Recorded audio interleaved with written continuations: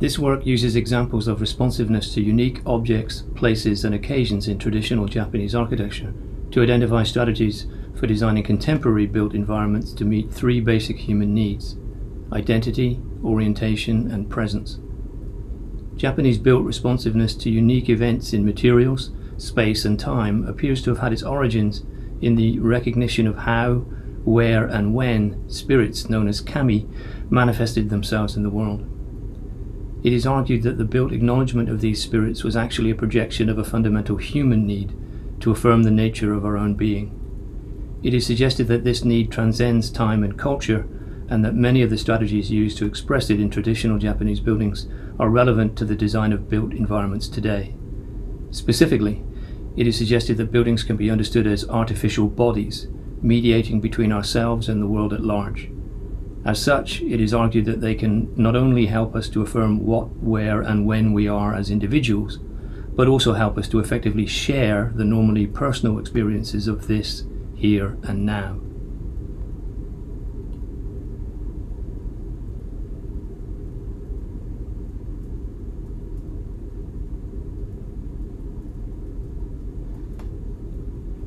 Recognition of our individual physical embodiment is an important part of affirming not only what, but also, to a considerable extent, who we are.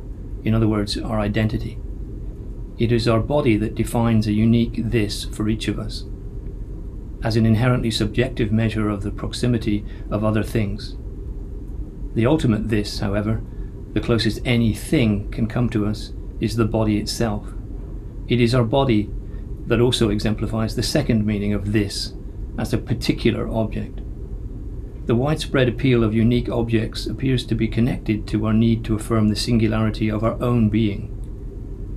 One of the stereotypes of Japanese as a race, however, is that as part of a group-based society, they don't feel the need to express their individuality to the same degree as other cultures. Yet there are more than a dozen words meaning singular or unparalleled in the Japanese language today, and a fascination with unique objects was central to Shinto and hence Japanese culture from its very beginning.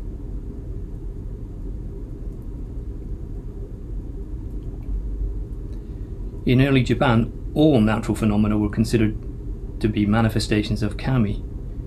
Unusual forms were seen as expressions of exceptional power, however, and were actively acknowledged tectonically. Such singular objects, which included unusual trees, rocks, and even exceptional human beings, were considered to be shintai, or spirit bodies, and were typically wrapped with a rice straw taboo rope as a means of both placating and containing the kami. This early Japanese reverence for unique objects was later carried into buildings in the form of individually recognizable tree trunks that were central to both the tea room and the traditional Sakiya-style domestic interior it inspired.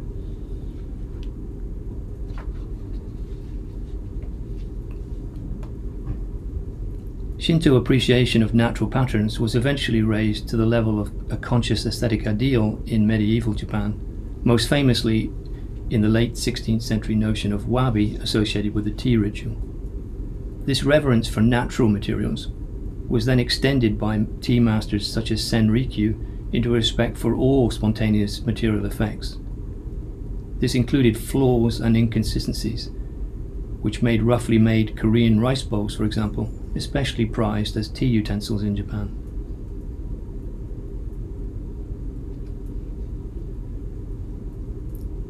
Rikyo also extended appreciation of the individual to include the personal taste of the host, in both the design of the tea room and the selection of utensils for each tea gathering. The message was clear: every object and event is inherently unique, and so repetition of any kind, be it in colour, form, or material, was studiously avoided in the selection of utensils for each tea gathering.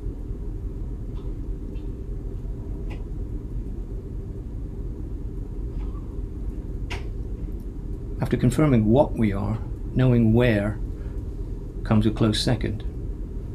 Anthropologist Mircea Eliade went so far as to suggest that nothing can begin, nothing can be done without a previous orientation, and any orientation implies acquiring a fixed point. Recognizable places allow us to locate ourselves then. Indeed, without such landmarks, we would literally be lost. Eliade's account of how humans first found their way in the world, essentially by using recognizable places in the landscape where something out of the ordinary had occurred, is an almost perfect description of the early Japanese response to the extraordinary in nature. Something that does not belong to this world has manifested itself appendictally, and in so doing has indicated an orientation or determined a course of conduct. Recognizable objects in the landscape not only provided the early Japanese with a source of orientation, but also meaning. These natural features constituted the first places in Japan, and their identity was actively reinforced architecturally by being enclosed with taboo ropes. These first recognizable places in nature were effectively decided by the kami, but buildings enabled the Japanese to create new places in locations of their own choosing. This was achieved through two main strategies, both of which involve the culturalization of nature, bringing relocated tree trunks into built enclosures and integrating features of the landscape directly into built forms. The first approach created object-centered built places.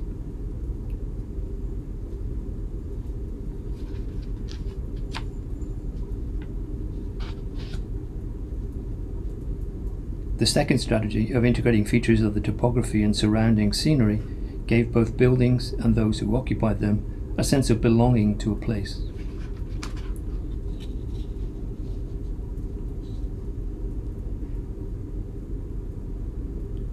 Borrowed scenery, merging a distant natural landmark with a built foreground.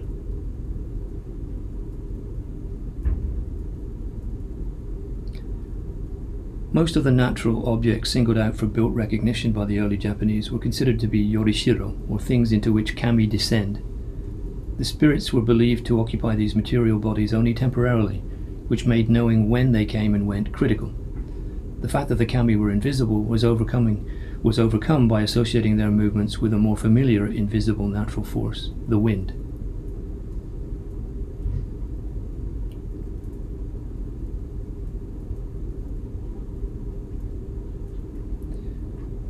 Wind-induced movement was taken as a sign of the presence of kami, and the favoured material for indicating their coming and going was paper, usually in the form of zigzag strips hanging from taboo ropes.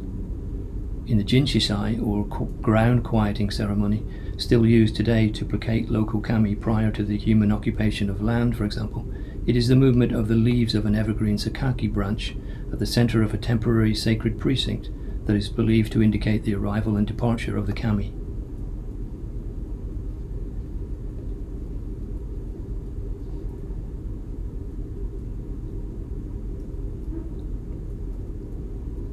Although the idea was introduced from China, a similar belief underlies the use of furin, the ornamental bells traditionally hung from the corners of Buddhist temple roofs in Japan. Here, however, wind-induced sound is intended to discourage the entry of malevolent spirits, an early example of building security being achieved through motion detection.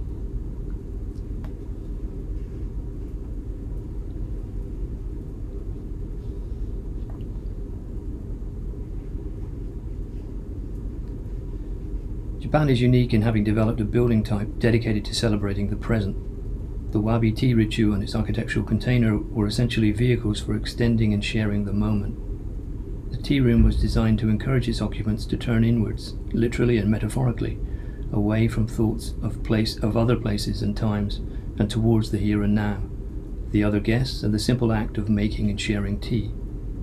The selection of unique combinations of utensils, art, and flora for each tea gathering was a way of acknowledging the unrepeatable nature of even the most mundane of events, and was famously summed up in the Zen saying Ichigo Ichi-e, one time, one meeting, which roughly translates as on this one occasion.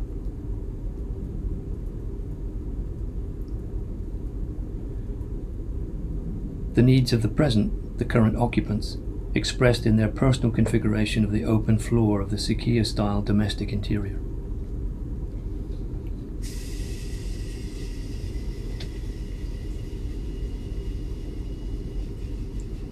the needs of the present expressed in their adjustment of the sliding screens of the Sukiya-style interior.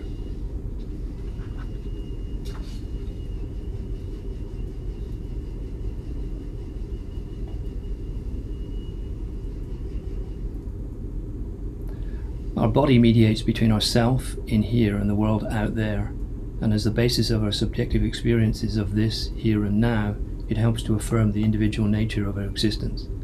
As a habitable form that similarly mediates between our physical self and the world at large, a building can be understood as a form of artificial body. In their potential to affirm the uniqueness of the self, however, buildings have a critical advantage over our body. They can be actively designed towards this end. In an essentially anthropomorphic process, Shinto sacred tree trunks, roped enclosures, and paper streamers were intended to affirm the individual nature of kami by acknowledging what, where, and when they were. Many of the strategies used to achieve this were subsequently employed in habitable buildings, where they effectively answered the same needs for people. Modern psychology suggests that this need for confirmation of the individual nature of our being is not confined to the Japanese, and may, if anything, be even more necessary today. The second part of this research examines whether any of the design strategies used to affirm the individuality in traditional Japanese buildings could potentially help to affirm what, where, and when we are in contemporary built environments in general.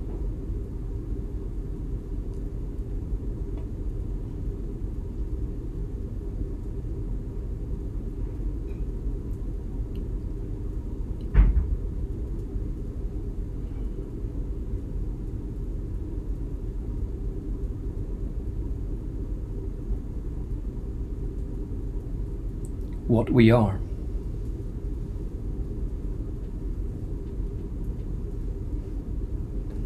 Although buildings can be molded to the particular physical characteristics of individual bodies to a limited degree, they are generally more amenable to being shaped to fit particular lifestyles.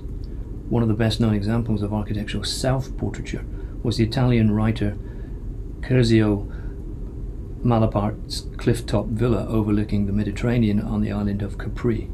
Malaparte claimed that, "The day I began building my home, I didn't think I would be creating a self-portrait." Whether conscious or not, however, the fact that Malaparte repeatedly described the villa as a house like me confirmed that it was in fact an expression of his own life, which was characterized by ambiguity and contradiction. In its relationship to its site, the villa likewise seems to want to both merge with and at the same time dominate its natural setting.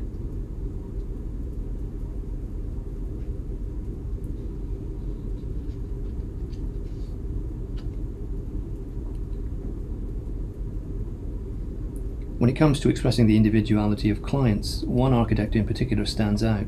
In fact, Bruce Goff suggested that he had never designed a house that he would personally want to live in. Goff's work was dismissed for decades as idiosyncratic, mainly because it did not employ a consistent personal style. It is only within the last 20 years that this inconsistency has been recognized for what it actually was, an unwavering expression of his clients' unique lifestyles.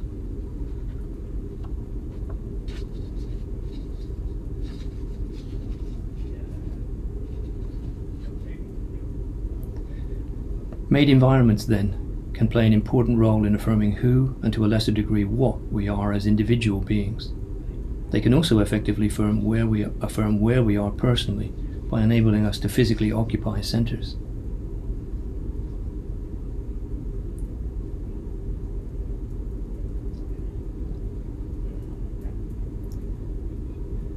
To sit in an armchair is to place oneself in a center. The difference between the center, which is our body, and made centers such as the armchair is that the latter tend to stay in one location. They enable us to dwell in a fixed place, a familiar origin to which we can return.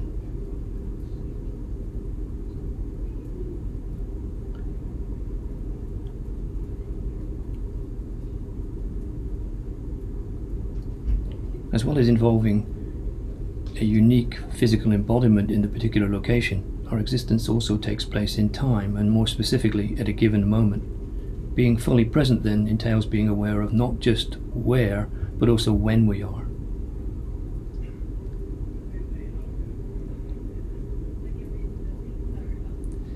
In this regard, perceptible change plays a critical role. An increased sense of being present can be achieved by introducing sensory variation into indoor environments, for example.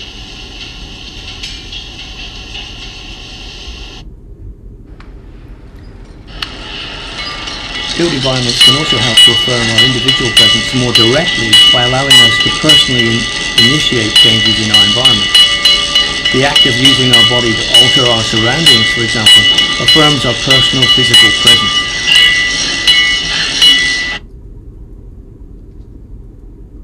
In helping us to affirm who, what, where and when we are, buildings have a major advantage over our bodies in their capacity to be actively designed to express these parameters. Buildings also possess a second key characteristic that our bodies do not. They can be occupied by more than one person. The cohabitable artificial body that is a building effectively enables us to share the normally subjective experiences of being. Buildings then offer the potential of experiencing the world essentially as others are experiencing it, a condition described by Edmund Husserl as intersubjectivity and characterized as one of the highest states of human being.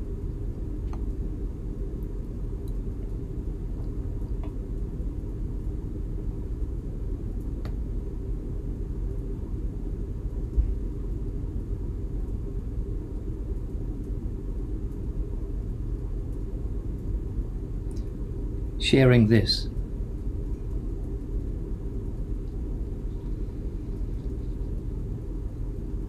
If this for each of us is defined by direct physical contact with an object, then mutual contact with the same surface, for example, can effectively enable us to share this normally subjective experience. This goal would seem to be most readily achievable architecturally by using a common surface we are all typically in contact with most of the time anyway, the floor. It is usually only our feet that touch the floor, however, and typically we are insulated from it by footwear of some kind. The treatment of the floor in traditional Japanese buildings may be instructive here.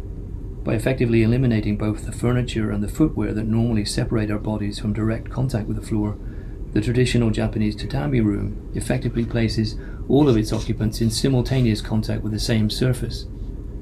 For each person in the space, then, the floor is effectively a shared this.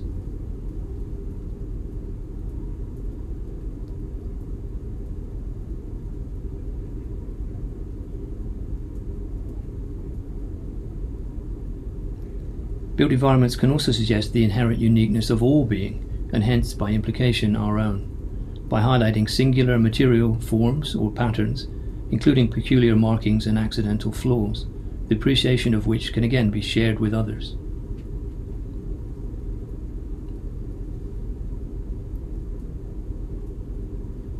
Sharing here.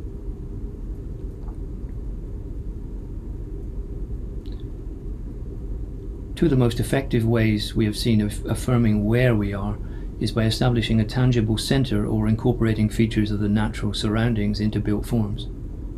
In addition to providing a means of orientation, the latter can also evoke a sense of belonging. Both of these needs seem to be met when built spaces are anchored on fixed natural objects, for example.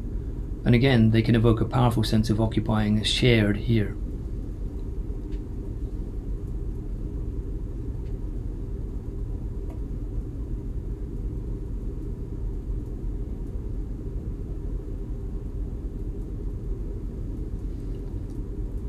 If the location of our body defines here for each of us, then bringing people into close proximity within a confined space can likewise effectively create a shared here.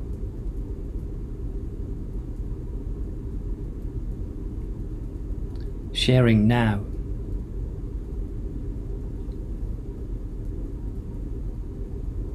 If our personal now is defined by whatever happens to be occupying our attention at a given moment, then spaces that are designed to focus their occupants' attention on the same external event can effectively help us to share a common now. The hearth is the architectural archetype of this kind of shared focus, but purpose-designed performance spaces, for example, can achieve a similar effect.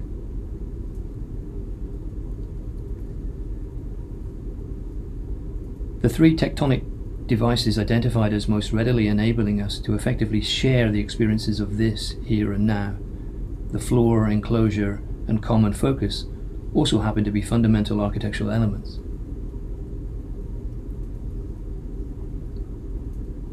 As effectively extensions of the body that mediate between ourselves and the world at large, Buildings would seem to have the potential then to not only help us affirm the individuality of our own being, but also to share the normally subjective existential experiences of this, here and now.